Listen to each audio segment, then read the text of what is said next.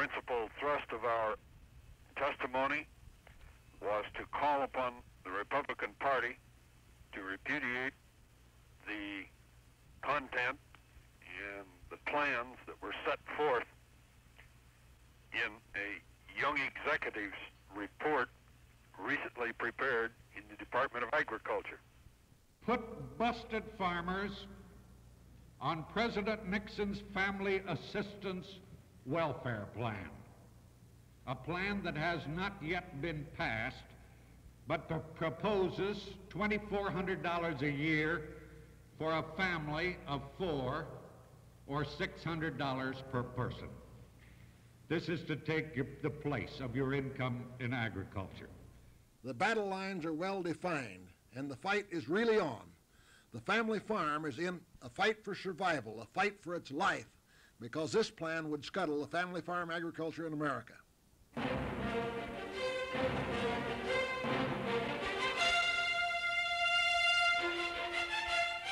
Farmers, Unite or Perish is brought to you by NFO Public Information.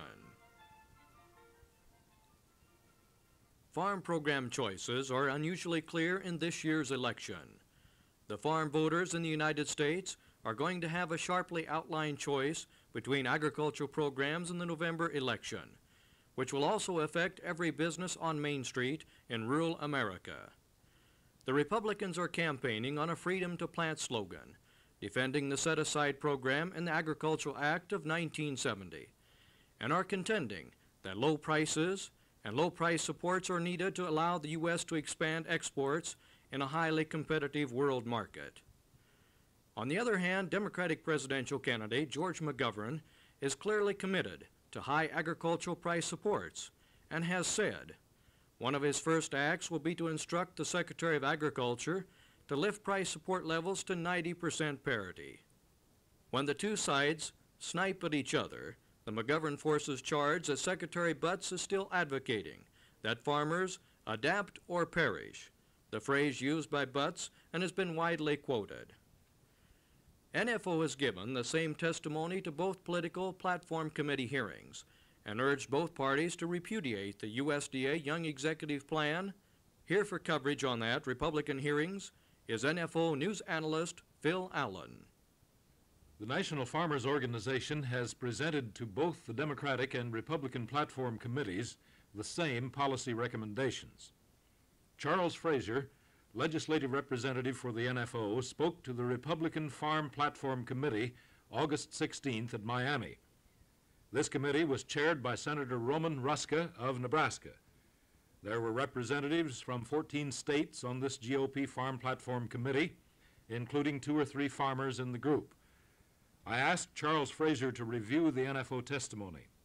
The principal thrust of our testimony was to call upon the Republican Party to repudiate the content and the plans that were set forth in a young executive's report recently prepared in the Department of Agriculture.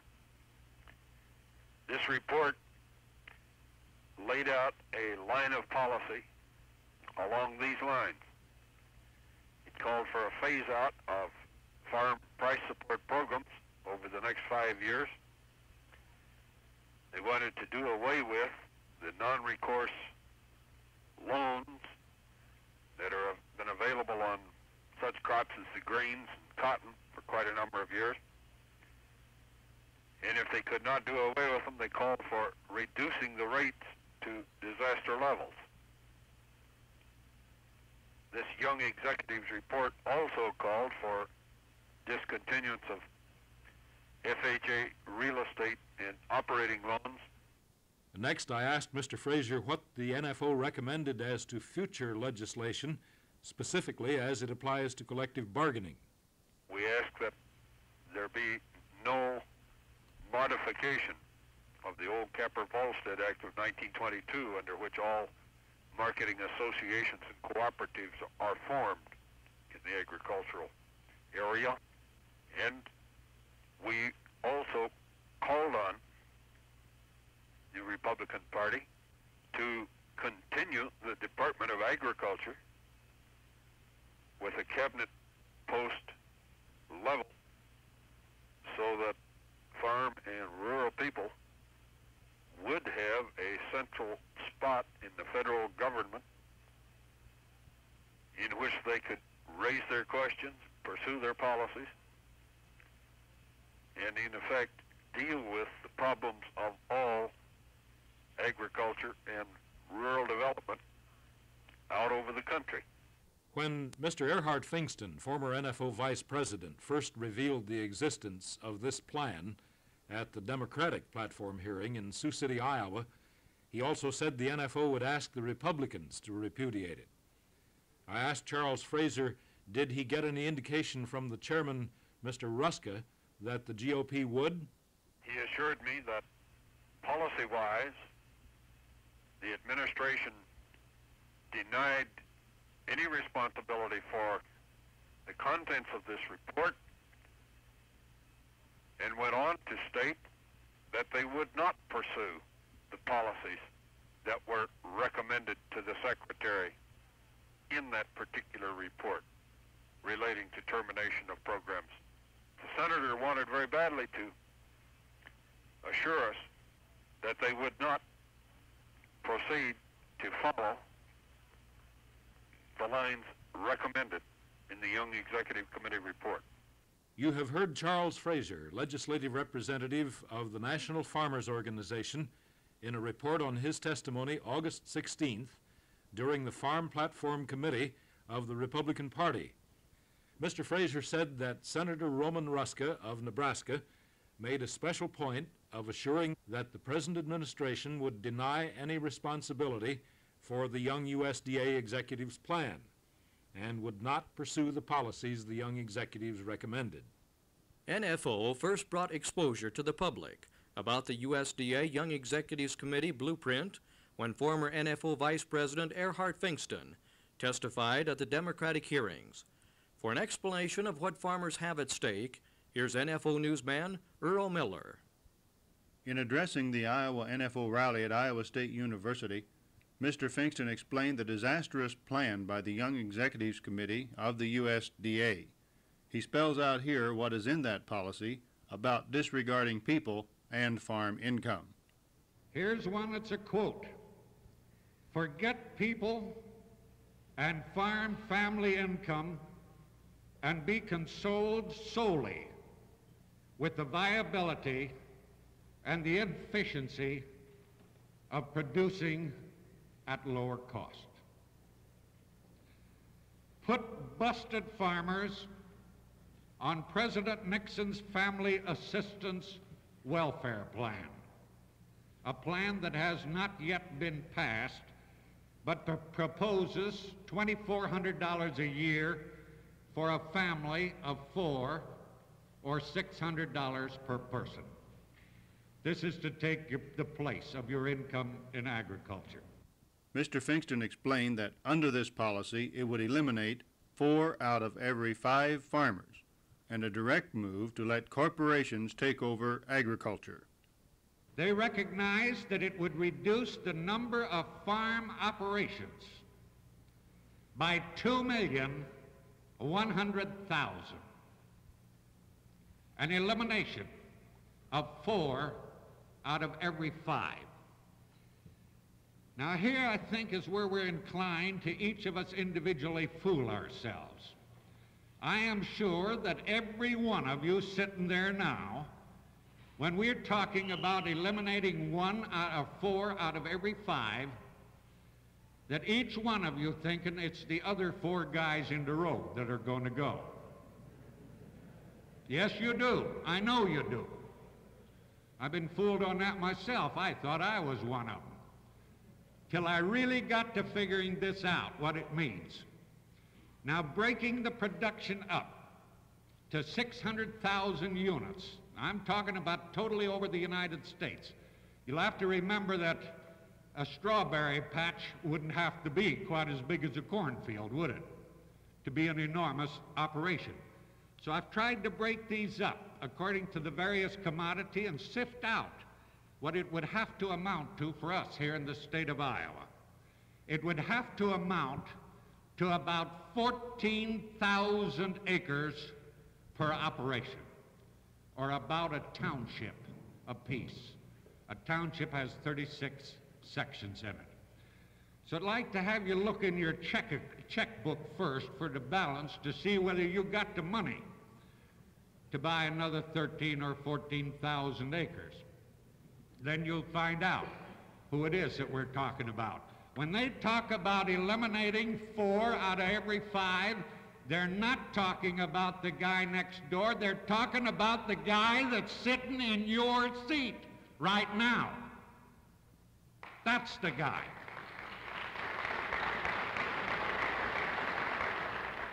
Now they say, supposedly in this document, that it's all for the cheaper production of food.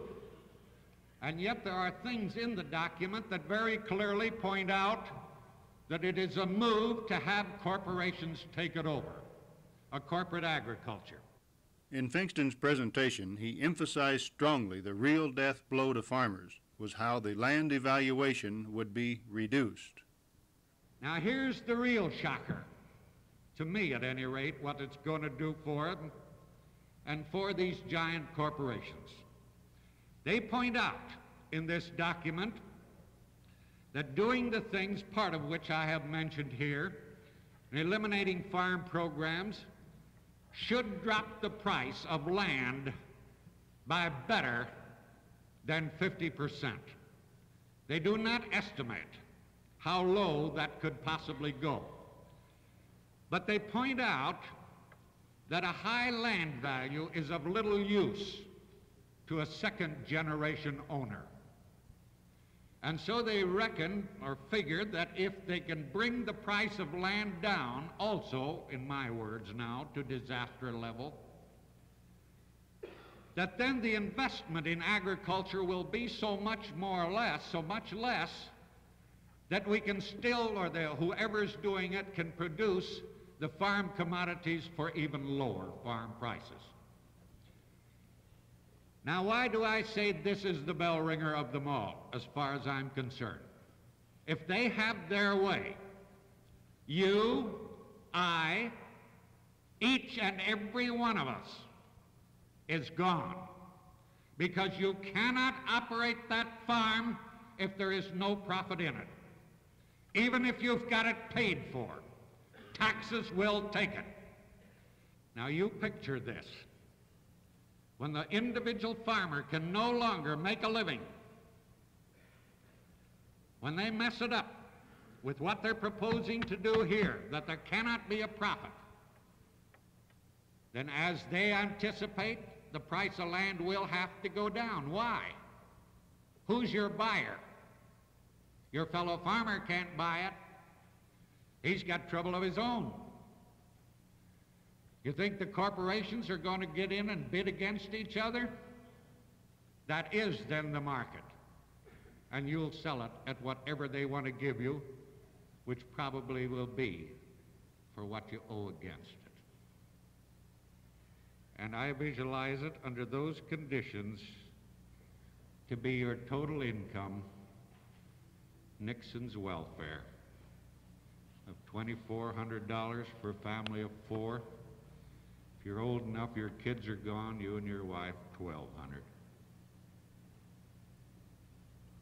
That's the plan. The McGovern forces will contend that their policy allows the family farm and rural communities to survive, while the Nixon-Butts program means inevitable bankruptcy for farmers and rural businesses in the drive for enough cost-cutting efficiency to survive at world price levels, repeating the old Butts phrase that farmers must adapt or perish. We asked W.W. Butch Swaim, Director of NFO Public Information, how he analyzed the Young Executives' USDA policy.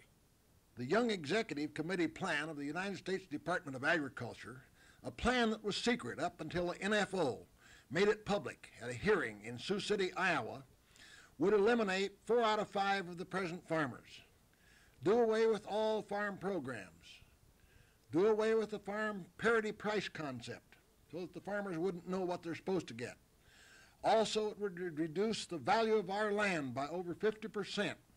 The battle lines are well defined, and the fight is really on.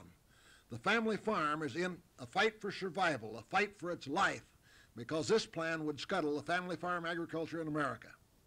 NFO has called on both political parties to repudiate the policy scheme. The Democratic Party already has, as their plank says. We repudiate the report of the USDA Young Executives Committee, which would eliminate the family-type farm by ending price supports, loan and purchasing programs on all farm commodities, and which would put farm people on welfare rolls.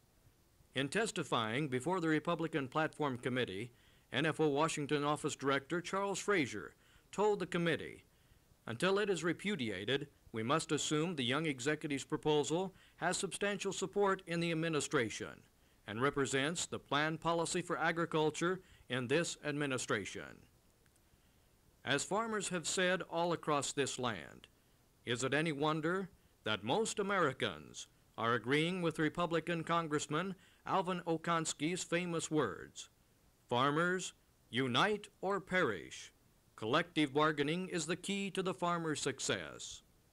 Copies of the Young Executives Plan are available from NFO Home Office, Corning, Iowa. 125 copies for $5, or 10 copies for $1. Every farmer and businessman should have a copy, so send for them today.